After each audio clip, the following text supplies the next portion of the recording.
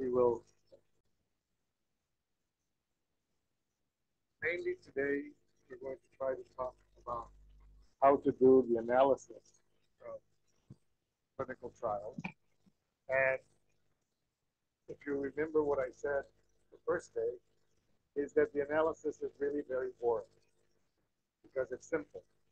It is, if you've done the design properly, if you've conducted the study properly, then there's no problem with confounding. And so, with statistics are usually having to deal with potential confounding.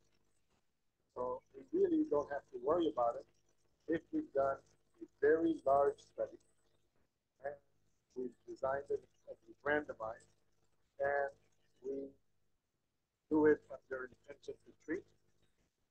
Um, and there is nothing that we have to do. So if we're doing intention to treat, the analysis of the primary hypothesis is crude and simple.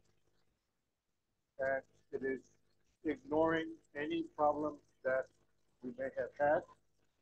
So we don't adjust for anything. Oops. It only depends on the type of data and your hypothesis. If your hypothesis was a superiority one, superiority, that's how you do your hypothesis test.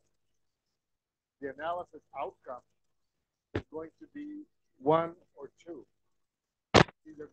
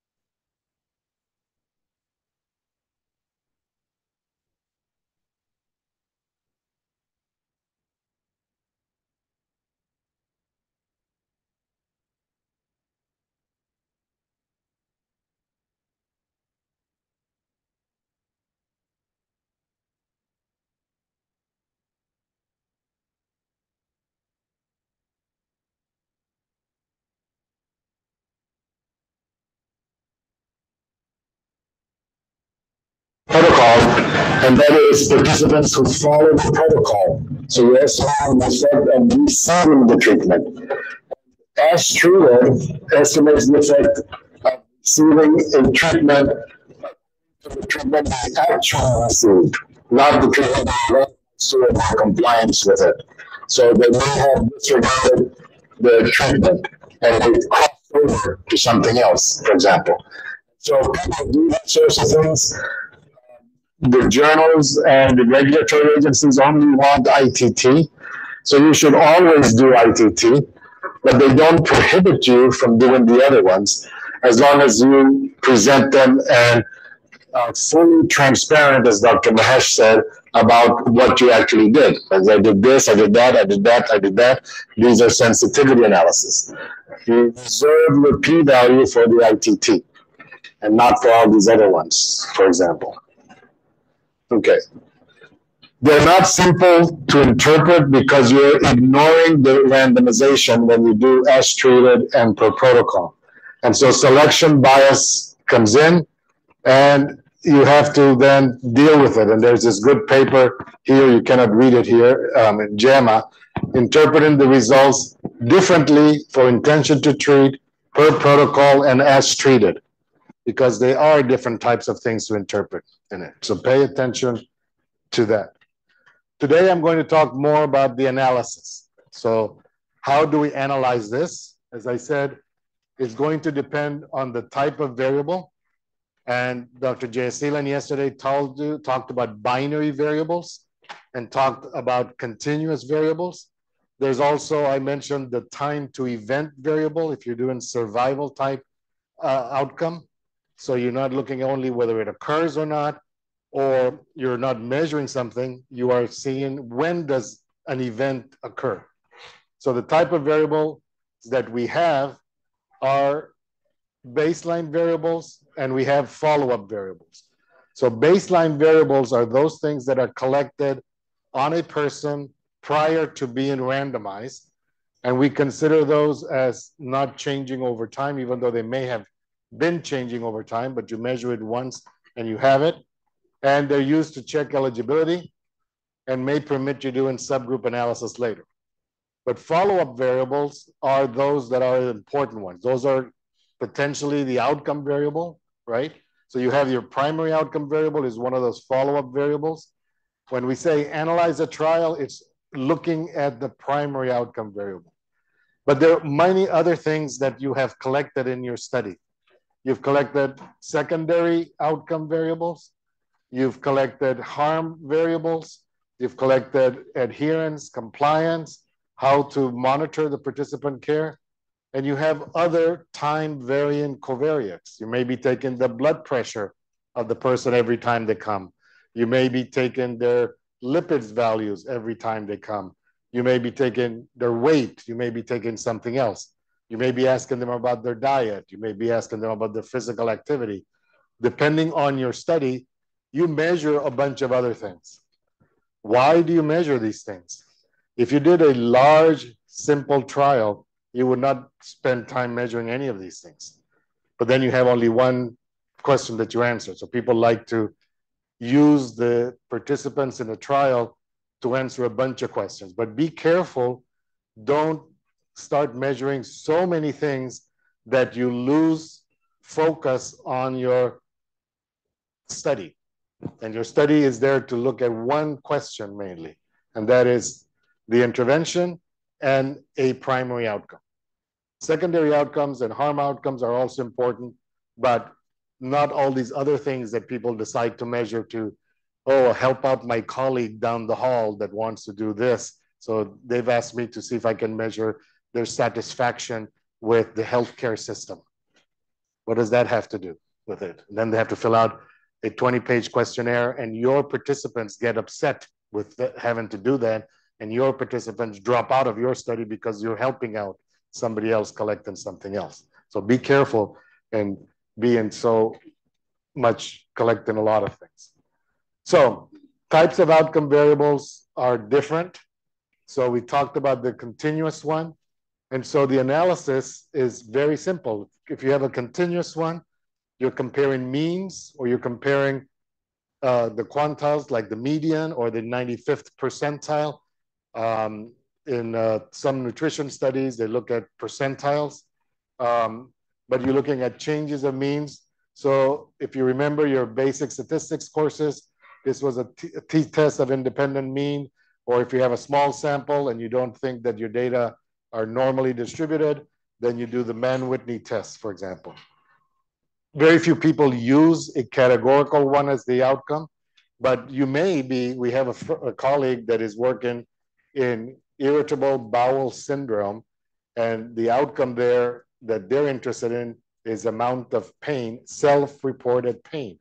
So it's none, mild, moderate, severe.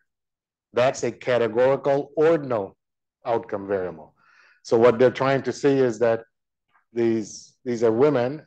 The women at baseline are complaining. They usually start off with severe and moderate, and they want to see how many shift down with treatment to lower levels, like none or mild. And so you can categorize or make it dichotomize and make it moderate, severe, going down to mild or none, or you can keep it as an ordinal. Now you're looking at the frequency distributions of these things. Very few people do this kind of stuff, but some people may. More commonly, the most common thing is a binary outcome. So Dr. Jayasilan talked yesterday about proportions or event rates. So people will talk about at a given time point, you can calculate the relative risk, and that's the risk in one group relative to the risk in the other group. And risk is another word for probability, and we estimate the probabilities by proportions. So it's just calculate the proportion in this group that get this event and the proportion in this group that gets the event, and take the ratio of that. That's the relative risk. Or you can take the risk difference, or you can calculate the number needed to treat, which is just 1 over the risk difference, for example. All of those are exactly the same. They're using the same data, the same proportions, and you can do it by Fisher's exact test or chi-square test. Or if you're now doing regression, you're doing logistic regression, okay? Here I should have put multiple linear regression if you're doing regression here. The other type of variable is when you have a binary event, but you're as your clinical endpoint, but your outcome is the time to the occurrence of that clinical endpoint. And so we're looking at the distributions of the times to the occurrence of the event. And now we're calculating the hazard ratio. And I mentioned a little bit about the hazard ratio. This is what the hazard is really what the actuaries do. They call it the force of mortality. And it's a great term, force of mortality. It's how much death is pushing down on you. And it's pushing you down heavily when you have a high hazard, and it's pushing you down softly when you have a low hazard. And so you calculate the hazard rate function in one arm, you calculate the hazard rate function in the other arm. You hope that the rates are proportional throughout time. And so if they are proportional towards time, then you only have to calculate one hazard rate ratio, because that ratio then stays the same across time. And so you may have heard of the log rank test is to look at the significance of the hazard rate over time, assuming that it is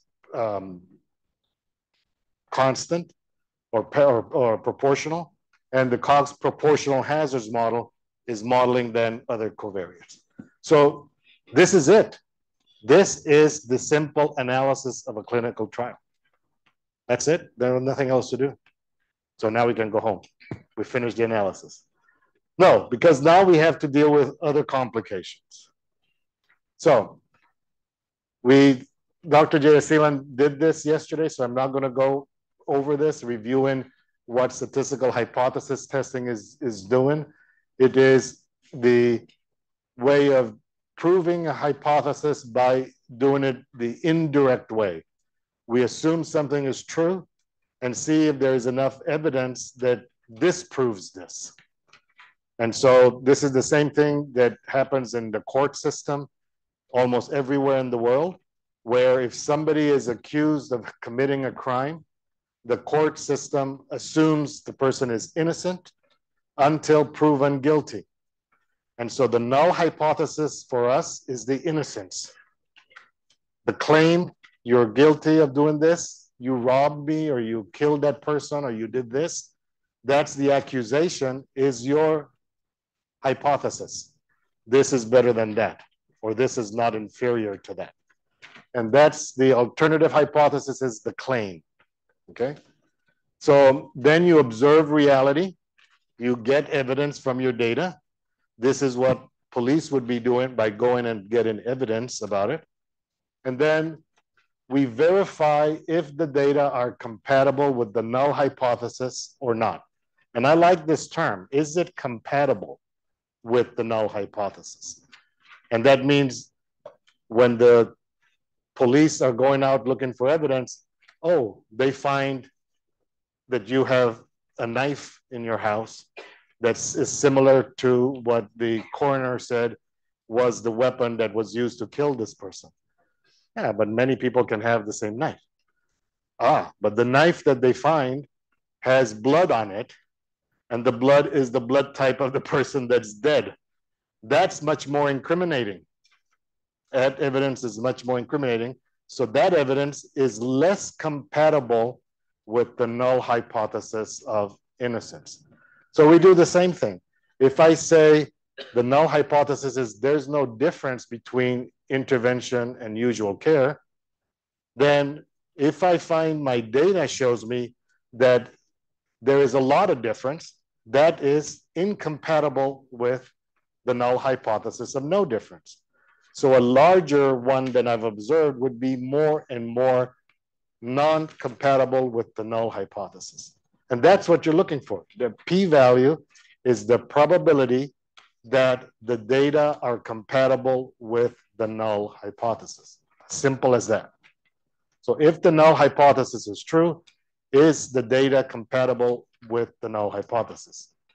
And so if that is small, it means that the data are not compatible with the null hypothesis, and we should reject it. If that probability is large, then the data is compatible with the null hypothesis. So I don't have enough evidence to reject the null hypothesis. And we say, we do not reject the null hypothesis. Just the same way as the court system doesn't say, they either declare you guilty or they declare you not guilty. They never say, we declare you innocent. So that means we don't ever accept the null hypothesis. We either reject it or we do not reject it. You see the difference here? It's exactly what the courts do. So this is then, if it's overwhelmingly incompatible, then you say it's significant. And if the evidence is insufficient, the null hypothesis is not rejected because the evidence is more compatible with the null hypothesis. And this was what Fisher suggested, and here's the father of modern statistics, this issue of calculating the probability of the compatibility of the evidence with the null hypothesis, which he called the p-value. And he said, if p is greater than 0.1, even all the way up to 0.9, there's certainly no reason to suspect the hypothesis. If it's below 0.02, it is strongly indicated that the hypothesis fails to account for the whole of the facts. So he said, if you have it less than 0.02, that's significant. If it's greater than 10, it's not significant. So people started asking him, what about between 0.02 and 0.10? What should I do? He was working in agronomy, in agriculture, and he said, make more experiments. This is still, we are in the gray zone here. We don't know. And people pressured him, and he said, if you are greater than 0.1, you don't suspect the null hypothesis, and he called it not significant. If it's less than 0.02, he said it is incompatible with the null hypothesis. The probability that it's compatible is very, very small. So it's likely that the observed difference is unlikely to be due to chance. So he called it significant. And then this is the gray zone for him between 0.02 and 0.10. And he said, we need more information. We need more experiments. But people said, we don't want to do more experiments. Can you give me a cut point? Can you come up with a cut point? And he actually finally was pressured into this. So in 1923, he said, well, there is a convenient thing we can use, and that's 0.05. Convenient, not magical. He didn't say it is a magical real cut point, totally arbitrary. And we don't know if he was having too many gin and tonics when he said it, but he said it is a convenient one. And the reason it was convenient, I told you about the 4 different tables in every, I haven't told you, that if you go and look at any statistics textbook before 1980, in the back of the book, there's 4 tables. Everyone has those 4 tables. The distribution of the normal, the T, the chi-squared, and the F. F for Fisher. And they have some probabilities that are given there. Because to calculate this in 1920s, they had to use computers. And who are the computers? Computers were people in the 1920s. Today, computers are devices. Back then, it was people. People that did calculations were called calculators in the United States. People that did the calculations or computed things in the British English were called computers. And computers were these people. And it would take them months, weeks, days to calculate one number in a distribution because they have to do all this numerical integration, do all this mathematics, arithmetic by hand, take square roots by hand, all these sorts of things to do it. So it takes forever.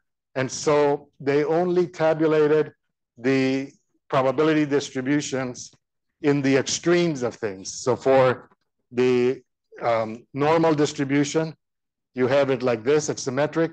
So I'm not going to calculate probabilities here because it would take me years to do it. I'm going to calculate them in the extremes because I have very little to calculate. Or the chi-square distribution is like that, I'll calculate it here. Or the F distribution is like that, I'll calculate it here. The T is also like the normal, so I'll calculate it in the extremes. So they calculated it for a few probabilities. They had 0.01, 0.02, 0.05, 0.10. Those extreme ones, and they say, what is the value that you have above that on the chi-squared with 1 degree of freedom, 10% probability? What do you have? 5%, 2%, 1%. The same thing for the T distribution, the same thing for the correlation coefficient, the R of Pearson. And they did it also for the normal distribution. And conveniently, between 0.02 and 0.10 is 0.05. Oh, well, we have it already. Let's use that. And not only that, that he normally found the bell-shaped distribution that Gauss had invented when he was 17 years old. This little kid, Gauss, invented the Gaussian distribution. He was a German mathematician. And that was what Fisher found normally he saw, so he called it the normal distribution. And conveniently, 95.5% of the distribution is between -2 and +2. And so exactly 95% is between -1.96 and +1.96. It's approximately the same.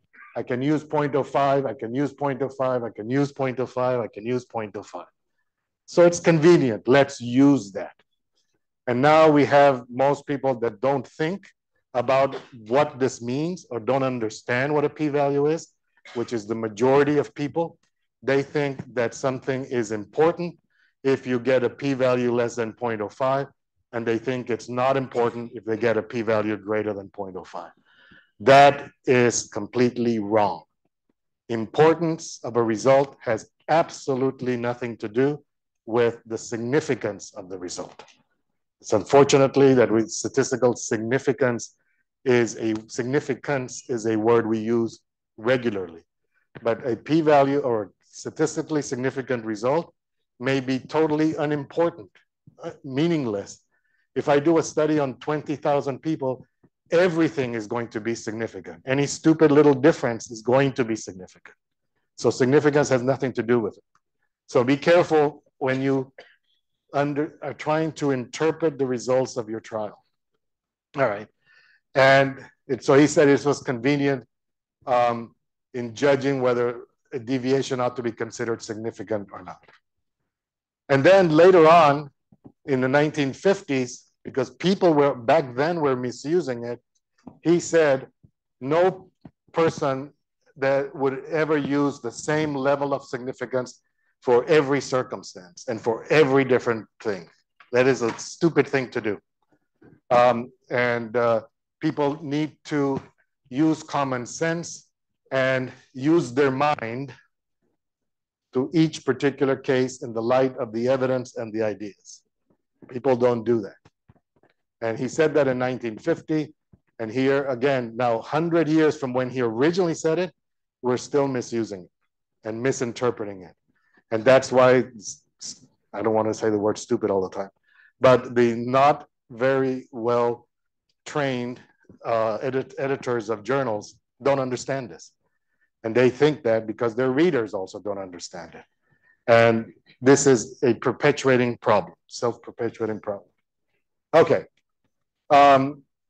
This I'm not going to go through because this is just the analogy that I just talked about with the legal system and why the rejecting the null hypothesis when the null hypothesis is correct, when there is no difference, we consider that a really bad decision because that's equivalent to saying an innocent person is guilty. And we don't want to put an innocent person in jail or kill them or whatever. It's also bad to let a guilty person be declared not guilty. So a guilty person being declared not guilty is bad, but we're willing to tolerate a little bit more probability on this. So here we have the probability of making this bad decision. We keep it very low, 0.05, 0.01. And here we are able to tolerate a little bit more. So we let this be 10%, 20%. That's equivalent to a power of 90% or 80%. And that's where it comes from, right? This way of thinking that's very close to the legal system. So if the null hypothesis is not rejected, you should investigate if it's due to lack of adequate power, investigate if it's due to large variability because you have imprecision, or to some biases.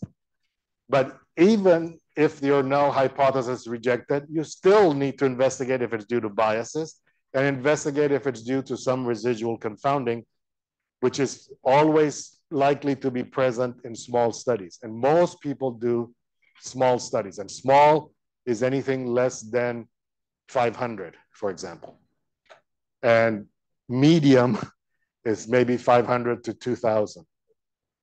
Bigger than 5,000 is when you're talking about large studies, okay, which are very expensive and complex to do.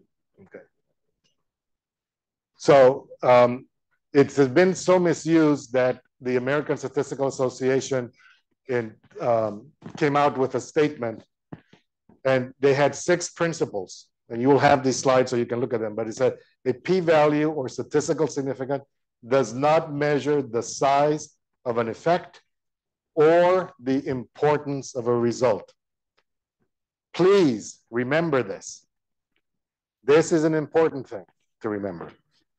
Statistical significance has nothing to do with clinical importance. And the reason people, I think, this is my opinion, people that are timid or shy or don't want to say, in my opinion, this is an important result, will use the statistical crutch of significance. And that's all it is. They're using it as a crutch because they don't want to say, I think it's important, because they don't want to be criticized. But anyway, that's my personal bias. All right, so that's testing. Now let's do the analysis. We saw that it's simple. What are the steps? You've done your study. Now you're going to analyze it. You compare groups at baseline to assess randomization, balance things. That's the famous table 1 in every trial.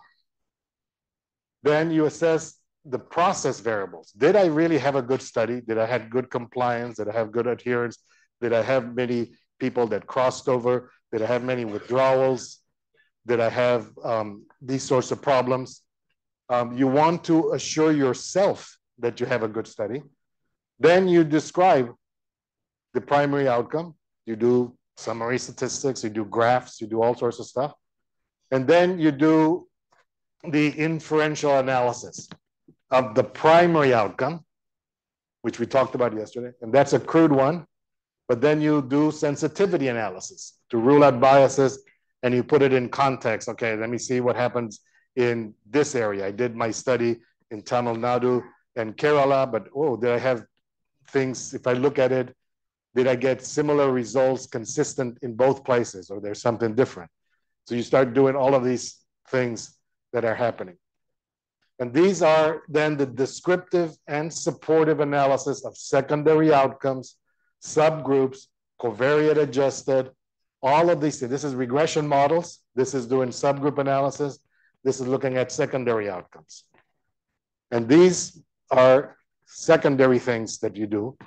Why do you do them? You do them to explore your result. And that is an important word.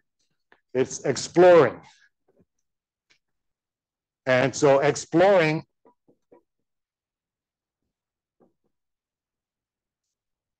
is not the same as statistical testing, because statistical testing requires a hypothesis. And I don't have hypothesis for all these other ones. I haven't specified, I haven't planned, I haven't designed the size of the study to address all of these things. And so p-values do not belong in any of these exploratory analysis. You're doing descriptive things, there's no p-values there. Supportive analyses, you can present the confidence intervals, you can interpret this, you can say the results are consistent with the results I got for the primary outcome, or they're not consistent. But those are subjective assessments. Oh, it looks like in general everything is working. It's working for all the secondary ones. It's not causing harm. See the confidence intervals, look at it. Oh yeah, it's consistent in men and women. In the subgroup analysis, it's consistent in the ones that were older and the younger. It's consistent in the Kerala and Tamil Nadu. It's this, or it's not consistent. And you can say, oh, it's not consistent. And now you try to explore why it may not have been consistent. Oh yeah, the people that were doing this here, they were working in small clinics that did not have the resources. Maybe there's more variability there. They got a similar effect, but they didn't get a big effect there as we got a big effect here. We did it better here, blah, blah, blah. And all of this blah, blah, blah should not have p-values. That's the main problem, okay? And this is where this analysis is basically now treating this as you do in observational studies. Many people look at this, and what you're doing is supporting your primary, but when you put p-values to it, you're basically now saying, oh, I have another hypothesis that I wanted to test on this. And you do what many people do in observational studies, where they also have one research question, but they do gazillion analyses and then report the p-values of the analysis of the p-values that are significant. And that's the danger here. You should not be doing that here. You should not be doing that either in the other ones. So, simple stats comparing two groups. What do we compare? Usually we compare the mean if it's continuous, but we could be comparing other aspects of the distribution. How do we do it? T-test or the Mann-Whitney test compares the medians, or the Kolmogorov-Smirnov compares the entire empirical cumulative distribution function. Few people do the non-parametric ones because they have less power than the t-test. In a table or graphically, this is a study of pain and aspirin, or acetaminophen for treatment, and they're comparing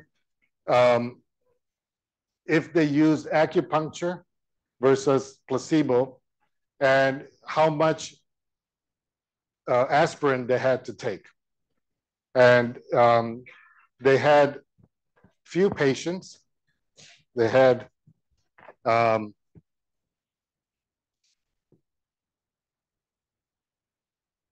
70 patients here and 65 patients in the placebo arm. And they were comparing acupuncture versus placebo. And they had as their primary outcome was their pain score on the visual analog scale. So there's from 0 to 10 or 0 to 100, people would mark their pain. And at baseline, it's 49 here, it's 54. There was more pain here at the beginning. And they measured the pain throughout the study at different time points. I think this is every month or week. Yeah, weeks 1 through 4 were treatment weeks, and then they continue measuring it along that. Remember what I said yesterday, when do you measure the primary outcome? You have to state that in your protocol because things may be different. Here it is going down, and here it is going down as well. Is it going down more in the other? They plotted it, but if I do my analysis at 2 weeks, or let's say I do it at 4 weeks at the end of treatment, I have some difference. It lasts for a while, but if I had said I'm going to do it at 12 weeks, the difference is gone. And so do what? Do what? When do you select it? You have to have thought about the kinetics of this, pharmacodynamics of when do you think it's going to be more effective. But it's acupuncture. So now you talk to the acupuncture physician and say, how long does it take for this to work? And they are the specialists, they know. So yeah, you should do this, do 4 weeks of treatment. And by week 8, it should be when you test it. So you measure it all the time, but you test it at a given one.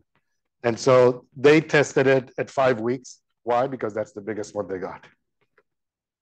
They didn't say it beforehand. You need to say things beforehand. So how do we handle missing data? Many of you were asking me this yesterday. If I have continuous outcome and like a satisfaction or something, and I have people that miss, the best way to handle it, don't have it missing. Do everything in your power for that person not to disappear. Yes.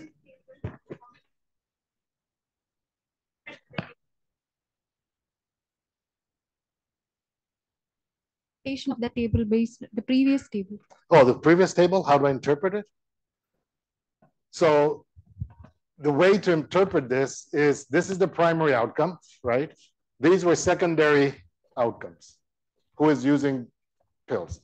So first thing I would do is, if this is the primary, I would say, tell me at what time point are you assessing the primary outcome? And they need to have said that in their protocol. So I'll go to this is an old paper, but I should have put the reference here, somewhere there. But they didn't register their protocol. So then they can cheat and do whatever and choose whichever one is the best one, right? So no, they registered, they say, I'm going to assess my primary outcome at this time. And then I look at that one. Okay, let's say they said it's at week 8. So it's 16 here and 28 here. And these people started higher and ended up here. So they had small numbers. So they had pretty much balancing of the baseline pain was not achieved. So then I would probably look at the change from baseline of each person at week 8 from baseline, right? And now I have 65 changes from baseline in placebo, 70 changes from baseline from week 8 to baseline in the acupuncture group, and then do a t-test. Simple as that. However, notice what happens. The acupuncture group at week 8, you have 59. You lost 11 people. What do you do with those 11 people that you've lost? You lost 2 here, then 1, then you kept losing them. You have to do something. If you're going to do intention to treat, you better have 70 differences. So now you have the problem of, well, I do a sensitivity analysis, or I invent the data, make up the data. We have a very nice fancy term for it. We call it imputation. And people say, oh, let's impute the data. And when I tell them, because it sounds like, oh, you're doing some nice statistical technique. Yes, you're doing a nice statistical technique, but you're making up the data. And so be careful if you have to make up a lot of data, because you're going to get criticized for it. Intention to treat, many people say it and say, we analyzed this by intention to treat. Everybody randomized was analyzed. But then they say we had 59 differences here, and we had 59 differences in the other one. And they, all of a sudden, the 11 that you lost here and the 59, so the 6 that you lost there, what happened? Oh, I didn't have the data. And then it's not intention to treat, because they're not included in the analysis. So be careful. People with missing data, they still call it intention to treat, and it's not. So if it's intention to treat, you better have everybody in the analysis. And if you don't have their measurement, now you've got to do something. And so people do, all right, I'll say everybody that was lost here had a bad one, everybody that lost there had a good one. So that's one worst case scenario, get the best case scenario, see the difference between best and worst. If it's not changing anything, then fine. But if you have a lot of people missing, it's going to change things. And so then you do that, right? But that's on the primary. And then these are secondary. So you can describe and say, well, you know, here at week 8, you know, they started off using the same amount of acetaminophen, and at week 8, it's 1.9 here, and at week 8, it is 1.8. There was no change, no meaningful difference in mean daily acetaminophen. The percent of, this is the tablets, and the people using was 30% here and 37% here. And so here is a benefit, right? But again, this is based on 21 out of 59. They should have had 20, oh, it's a 21 out of 70? No, it's 21 out of 59, because that's why they get 30% or 33%. No, maybe that's out of 70. You have to calculate it based on the 70. And how do you know if the person, you had 11 people gone, how do you know if they were using acetaminophen or not? Now I have to make up that data to do that. And this is the problem with missing data. This is one reason why many people don't use a measurement as a primary outcome, because if you lose the people, I have to make it up. Or you don't use an observation as one, because if they disappear, what I have to make that up to. So people do time to event analysis. Okay, and that's one way. Everybody has a time, and once they get lost, well, they didn't have that event in the time that I was watching. So then I don't have missing data, and the one way to handle that. Okay. Yeah. Better look at week 8 and then do the simple t-test. Yeah.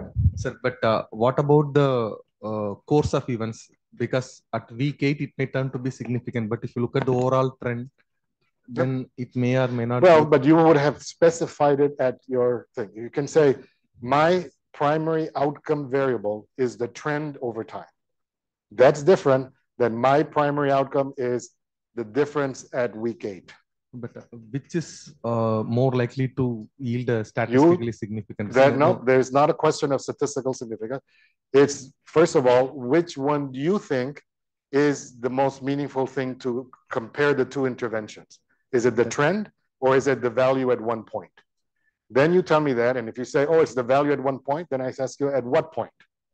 You decide. It's not because, and this is before you do the study. Yes, sir. You don't have the data. You don't decide after you see the data, I'm going to test it at this week because I'll get significance, which is what they did, by the way. Yes, sir, I understand, sir. But in statistical point of view, which is more likely to yield a positive result? Doing a trend analysis or just looking at a particular time point? There isn't an answer to that is a real answer. I mean, it depends on what you're studying, right? And what the trend is. Because in many times, drugs in particular, this is not drugs, but drugs in particular have a lag in when they start showing an effect. And so you talk to your pharmacoepidemiologists and get the PK, PD stuff and find out when it is. Also, you have read the literature. Also, there have been phase 2 studies. You have studied this, somebody has studied this, and you know from reading that when it should be and which one is the best thing. And it's what is a clinically meaningful outcome, as opposed to, you don't decide your outcome based on what is the most likely to give me significant result. You base your outcome on what is most likely to be a meaningful outcome to patients or to the medical community or to the government or whoever is doing this. That's how you decide on an outcome, not on which is the most likely to give me significance. Okay? Yeah. Just wanted to understand, many journals sometimes they write trending towards yeah, that's yeah. They use all of these things, trending towards or marginal significance, as poorly as significance itself is understood. Those are even less well understood terms. These trending towards what trending are you talking about? 0.06 is trending. It's not moving. It is there. It's a number that you've calculated. So trending is not a good term. Marginal is also not, it's very ambiguous. What is marginal to you may not be marginal to somebody else. And again, it's not, 0.051 is not really different from 0.049. So why do people think that 0.049 is some significant and 0.051 is not significant? That's absolutely garbage way of interpreting things. So you actually look at the number, you make a common sense assessment and say, we did not reach the magical 0.05, but we have an important result, we have a meaningful result, or we don't have an important result, or we have this, or we have that. But that's what I said, people don't like to say that. Discussions, people have written like they just missed significance and that this is a substantial result. Yeah, that's are fine. these correct words to?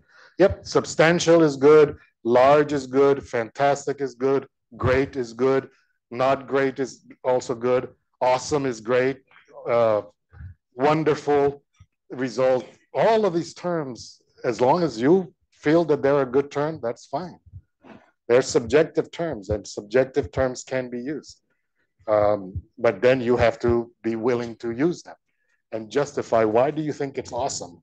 Or why do you think it was fantastic result that was not statistically significant? Because now you have to say, we got a great, fantastic result, but we had very small sample size because we did not design the study well, because we didn't get the budget to do it is one thing. Or we got so much variability because we were sloppy in how we did things, or we got biases. So this is not a great result. So that's the kind of explanation that people should do. All right, so we talked about continuous.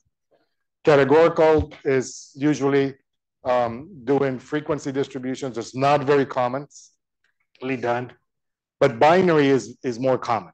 So we have people got remission or did not get remission. People died, did not die. People got a heart attack, did not get a heart attack. People got to be intubated for COVID or did not get intubated for COVID. We have binary outcomes. And so we are comparing the proportions in one with the relative risk. How do we do it? Fisher's exact test or the chi-squared test. They're exactly, many people are taught this wrong.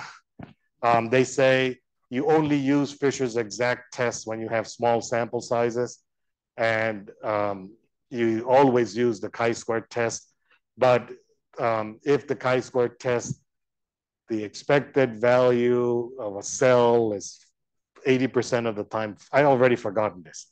This is the thing that they used to teach me back in the Stone Age of statistics, because we didn't have decent computers in 1975. They were just coming out. And Fisher's exact test was taught as what you would do when you cannot do the chi-squared test, and the chi-squared test cannot be done when you have small numbers. It should be taught the other way around. Fisher's exact test, the word says exact. You get the exact calculation of the p-value. They should call this the chi-squared approximate test of homogeneity, because the chi-squared test of homogeneity gives you an approximate p-value. So would you prefer the exact p-value or would you prefer the approximate p-value? Since all of you love p-values, I'm sure you'd like the exact one. So now they should be teaching it. You do the Fisher's exact test by default, unless your computer software doesn't handle it. And the Fisher's exact test is not only for 2x2 tables, it's for any number of rows and any number of columns. But we were taught you only do it for 2x2 tables. And I remember the exact homework that we got in my class to calculate the Fisher's exact test with 2x2 table with 20 observations. It took me 2 hours to do it. And so that's why they told you the other thing. But nowadays, if you have 400 observations, Fisher's exact test with 4 columns and 3 rows may take you maybe 16 seconds on the computer. So there's no problem with doing that. People keep teaching things the wrong way. Hopefully you will understand. Fisher's exact test uses the chi-squared statistic to calculate the exact p-value of the chi-squared statistic. The chi-squared test uses the chi-squared statistic to calculate an approximate p-value of the chi-squared statistic. So which one would you choose? All right. Excuse me? Missing data. Oh, so I didn't mention this, right? So we do imputations to make up the missing data, and when you make up missing data, you're using data that you have to make up what you don't have. And so if you use something that you have, like for example, I'm missing the visual analog score of pain for 11 people. Well, what could I do? Well, I could take the other 59, calculate their average, and then assign that average to these 11 people in that group. Now, if I look at the variability of all those 70, they're less variable, right? Because there's 11 of them that are exactly the same. And so what happens then is that if I have less variability, and now I'm looking at the difference between the two groups divided by something smaller, I get a bigger statistic. I get a bigger effect size, and I get significance. And people would do this all the time by doing that. And then people say, no, you can't do that because you are cheating. You're now saying that you have 11 people with the same value. They should have some variability that is not reduced from the normal variability that you should have there. The variance should not be decreased. You need to inflate it and bring it back to what it should be. So thanks to modern fast computers, we don't do a single imputation. We do the imputation multiple times with a little error term in it to recover that variability. So you may have heard people do multiple imputation. And that's what it does. So nowadays, you can make up the data multiple times so you don't reduce the variability. That's one way of dealing with it. But again, the best way is to do that.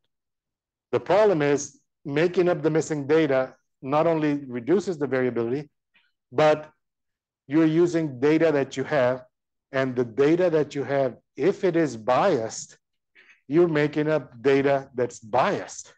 And this is what people do not know. So if it's biased, you have what's called missing not at random. You're doing a study, visual analog score of pain, and the people that have a lot of pain are the ones that quit the study. So now the pains that you have are lower than what they should be. And the people that had the higher ones are gone. So you're biasing your mean towards smaller values. So we call that informative missing, or missing not at random, or biased. This is the worst thing to have. But maybe it's missing at random.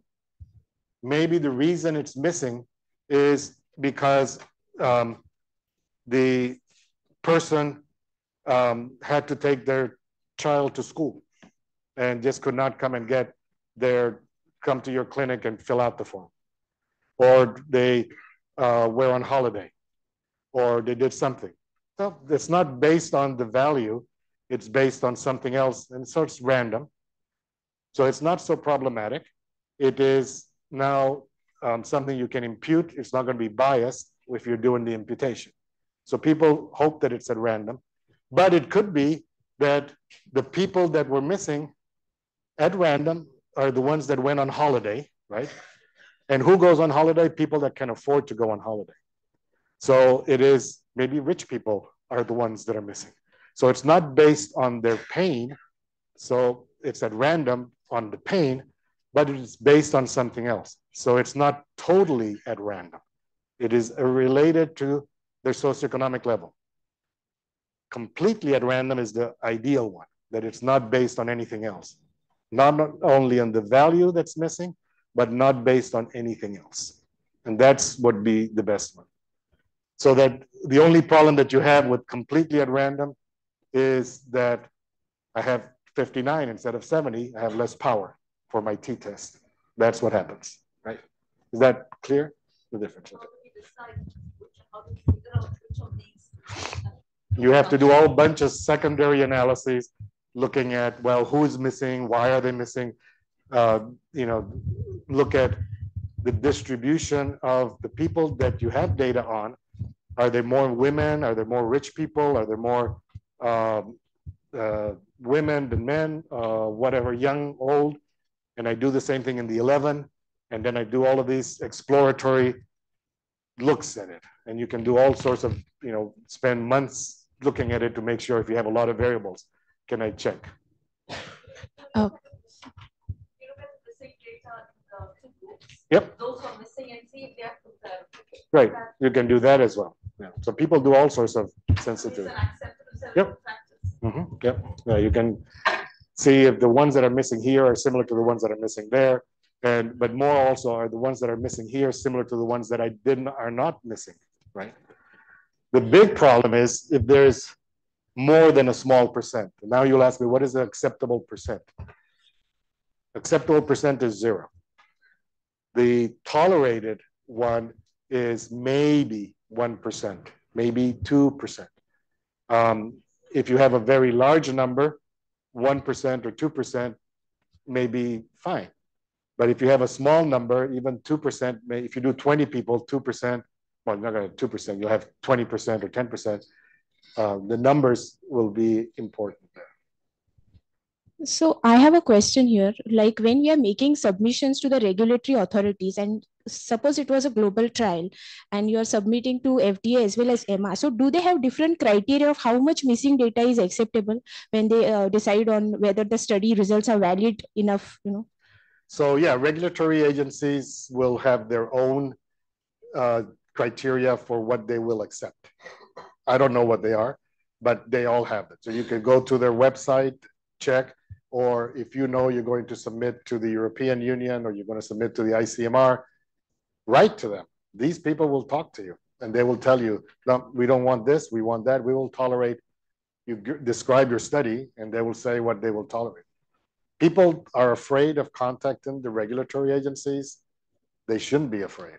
These people are there, they're government officials working for you. Contact them, talk to them, ask them. They will tell you. All right, so I'm going to have to stop the questions because we have a lot of things to cover and we have to finish this early today because unfortunately my train was canceled and we have to leave early. So I will stop the questions now and we'll continue with this. Let me finish this and then we'll get to the questions, but let me finish what I wanted to cover. So in order to avoid the problem of not observing a clinical endpoint because somebody disappeared from my study, then people do what's called time to event analysis or survival analysis. And so what they're doing is they'll have, let's say these are 5 patients and you are going to follow them once they're for about 2 years. And maybe at 5 months, 5 months and 12 months, and you got this person at 5 months, and you got this person at 12 months, and then you stop follow-up. You got this person, all of a sudden, here they got the event. They got it before the 12 months. This person, also you follow them up to 12.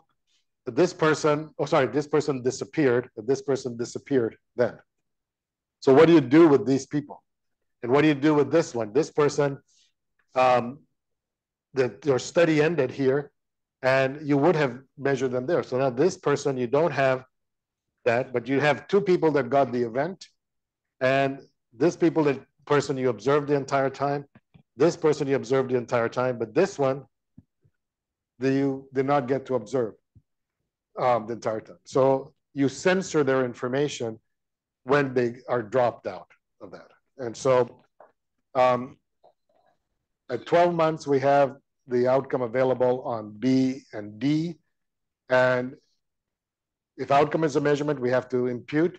If outcome is an event, we can then study time to the event. And so I'm not going to give have an example here, but I'll not take time to do it. We have an outcome variable, then what we observe is the time from when they entered to when the event occurred, because when the event occurs, I stop follow-up, or time until I stopped following that person because they dropped or because the study ended and they did not get whatever I was looking for. Okay, we call that time to censoring or time to event. And what I observe is the smallest of those 2, the minimum of those 2. Okay, and so what we have is the theoretical survival curve. And the theoretical survival curve is saying, what is the probability that a person survives beyond time t? And we use ST. And at the beginning, we use the term surviving, but you can call it failure. In fact, this is originally called failure distributions, but just the same way as the life insurance people construct death tables and call them life tables. Instead of talking about failure distributions, we talk about survival distributions because that's more appealable to people. And so at the beginning, nobody has failed. So everybody is surviving at the beginning at 0. And eventually, theoretically, everybody fails. Everybody gets it. Now, sometimes people fail rapidly in group B, and group A doesn't fail as rapidly. So the hazard rate, lambda, is, if you remember your calculus, it's the first derivative, or if you remember your geometry, it's the tangent at time point t. This is what the actuaries call the force of mortality. And here it is stronger force than here. It's rapidly decreasing. Here it's now, this is still decreasing, but this one is not decreasing anymore. And so this is smoother. So if your outcome is a bad outcome, you would prefer to be in group A because you're not getting the outcome early. You're delaying the outcome. So you want to be in the upper right side of this, okay? So the hazard rate ratio is the ratio of the hazards at the different time points, because the hazard, as you can tell, the hazard is changing over time. So it's a hazard rate function of time. But if the ratio of this to this is the same as the ratio of this to this, these are the hazard rate ratio at time point 1 and the hazard rate ratio at time point T2, time 2. If they are the same, then we say the hazard rate ratios are constant, or the hazard rate is proportional, or the curves are proportional. So proportional hazards comes from that, the ratio of the hazards of the two arms. If it is constant, if they take it at any time point, I get the same number, then I don't have to report it at different time points. I just report one. So if you have proportional hazards, then you have a constant hazard rate ratio. And people unfortunately don't call it hazard rate ratio because it takes 3 words. They call it the hazard rate, but it's actually the ratio that they're talking about. So you will see HR, and they really should have put HRR, but people are lazy, and unfortunately we're stuck with that. So why is that important? That's important because I would like to say that group A is better than group B. So their hazard is smaller than this. The hazard rate ratio of this to this is going to be less than 1. And just like we were talking about the relative risks, less than 1 are better. Here, the same thing. Hazard rate ratios that are less than 1 are better for whatever is in the numerator, okay? And that's what we call survival analysis. I'm not going to scare you with the formulas, but those of you that like formulas, you have them here. So I'm not going to go into it. And so we can estimate the survival function. That was a theoretical one, but now we can calculate it with Kaplan-Meier's procedure. Kaplan and Meyer are actually actuaries. They were working in life insurance companies. And they said, you know, what we use in life insurance companies is what we should be doing in clinical research and censoring people and doing this survival, estimating the survival function when we have people that are censored. And so this was that study of leukemia. And I would rather be in this group than be in this group where everybody relapses into leukemia, and this one people have not relapsed. And I can compare the two curves, or I can choose a time point.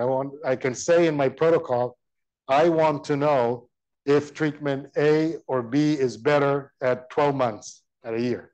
So then I go here, and I get the proportion here, and the proportion that have not failed here. This is so much better than this. Or I can say the other way, when does 50% of the people benefit in either one? Well, or not benefit. Here, I can go then this way, and now this is at 8 months, already half of the people have relapsed. Here, I have delayed them about 22 months or so. So I'd rather be in B, in the blue one here. So that's how you interpret the Kaplan-Meier curves. You want to be on the up and right one because you haven't had the bad event. If it's a good event, you want to be, it's the opposite, right? But what most people do is not choose a given time point. They say, a long time, no matter at what time, which one is better. So you could do infinite number of cuts, right? Because time is continuous. But the statistic doesn't change all the time. It changes when somebody drops here, when an event occurs. And so I have 1 change, 2 changes or differences, 3, 4, 5, 6, 7, 8, 9, 10, 11, 12, 13, 14,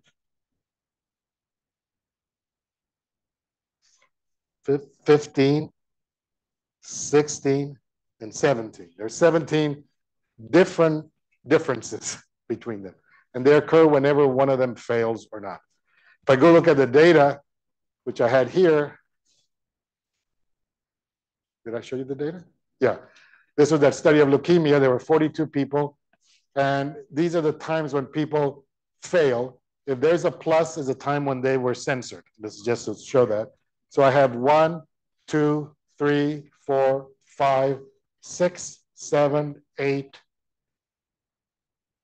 9, 10, 11, 12, 13, 14, 15, 16, 17.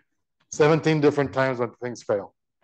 And so I can calculate those 17 differences. And I will have 17 2x2 tables. At each, I take the 17 time points where there is a drop.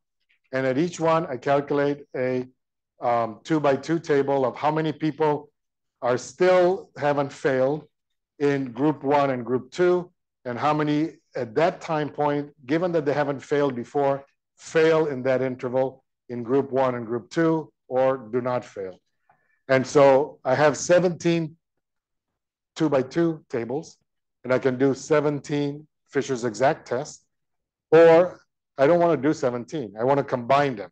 And so these two statisticians in the United States, Mantel and Hensel, and two statisticians in the UK, Richard Pito and I think his son, came up with the way to combine them, and they call it the Mantel-Hensel log rank statistic, or the Pito-Mantel-Hensel log rank statistic.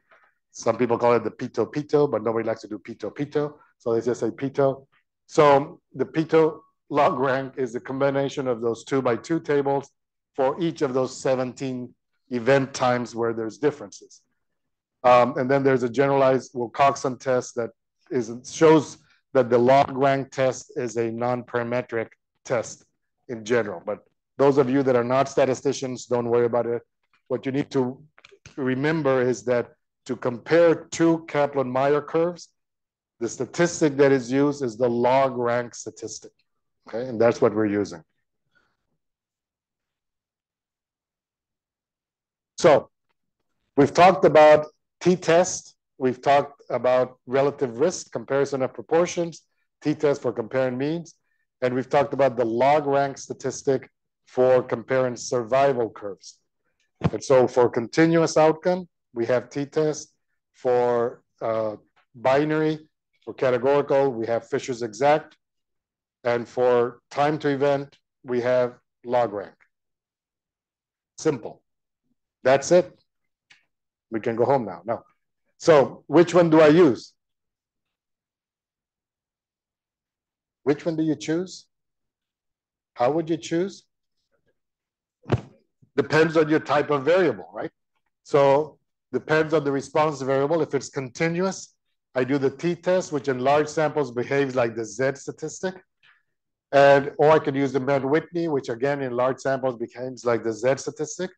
If it's binary, I can do the proportion of events, and that is the chi-squared statistic is what is used. To calculate the p-value, I can use the Fisher's exact test, or I can use the chi-squared test, but the statistic is the chi-squared statistic. And if time to an event, I use the log rank, which is also follows a chi-squared with 1 degree of freedom. And those of you that are statisticians will know that the square root of the chi-squared is the Z statistic. Okay, and so the chi-squared with 1 degree of freedom. So basically, when we talk about this, we're talking about Z statistics all the time. Okay, and that's why we say the critical value is 1.96, for example, because no matter what we do, the crude analysis is always going to be a Z statistic in large samples. Okay, that's the primary one. That's the simple one. Now come the secondary analysis. What do we do in secondary analysis? We do look at it in selected variables. We do subgroup analysis. We do different subsets of the people, selected subsets of the people. We incorporate covariates and regression models or by stratified analysis. And the regression models will depend on the type of variable. So if it's a continuous one, we'll do multiple regression. If it's binary, we'll do logistic regression. If it's count variable, which very rarely we have, it's Poisson regression. And if it's time to event, we do Cox regression, okay? And this is not a class on statistics, so we're not going to go into how you do all of these regression models. But this is where you would go and talk to your statistician to help you with these regression models.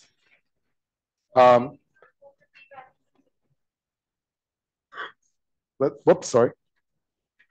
So the word secondary already implies that you should not, right? But people do. That's the problem, right? So you are doing this secondary analysis mainly to support the result, the primary result. So you really should not be doing. Everybody does it. Papers are full of p-values. We did a study that was not a clinical trial. It was an exploratory one. And we submitted the paper. And I said, this is exploratory, this is descriptive. And the editor demanded p-values. And I wrote back to the editor 3 pages saying why I'm not giving p-values. Sorry, not the editor, one of the reviewers demanded that. And I wrote back to the reviewer 3 pages on this. And the reviewer apparently was not happy, checked with the editor, and the editor called me and said, I like what you're suggesting. We have too many p-values here. Would you write an editorial for my journal on it? So that's there. So it's slow process of trying to educate people of when is it. It was interesting because this is a GI one. So I called it when to P and when not to P. So you can look it up. But I was going to call it to P or not to P, but then Shakespeare would have been upset. All right. So this is the model that we use for time to event, the Cox proportional hazards model for that. Now come the complications. What are the complications? Depending on my design. If my design was a different design, now my analysis is slightly different. So if I had to do a cluster design, we have to account for the design effect. And yesterday, Dr. Jayasilan mentioned the design effect, right? And so you have to do that in analysis. If you don't have the ICC to be able to calculate it, but now you can calculate it based on your data. He was talking about the planning when I don't have the ICC, but now I've done my analysis, I can calculate it myself or get my statistician to do it. And now you don't have to use something like a 1.5 or 2 design effect. Use the one from your study. It may be smaller than that. And so you have to inflate the variances. And remember, when you make the denominator bigger, now whatever difference you have becomes smaller, the effect size becomes smaller, and you get wider confidence intervals. And that's problematic because wider confidence intervals now may include 0 or 1, depending. So the descriptive analysis are the same as we did before, but now you have to adjust variances. Crude analysis, the same as before, but with adjusted variances. And the adjusted analysis then are with, if you're doing regression models, then we have more complex models to deal with when we have cluster designs. So the same thing happens. The crude analysis is the basic simple analysis, but you have to adjust for the design effect. That's it. And then if you do the other analyses that are secondary analyses that are supportive, like regression models, you have different regression models that you may use or you must have to use. What about other complex designs, not the cluster one? What about factorial? What about crossover? We mentioned those the first day. And if it's factorial, that's not really anything much different, but first check for any significant difference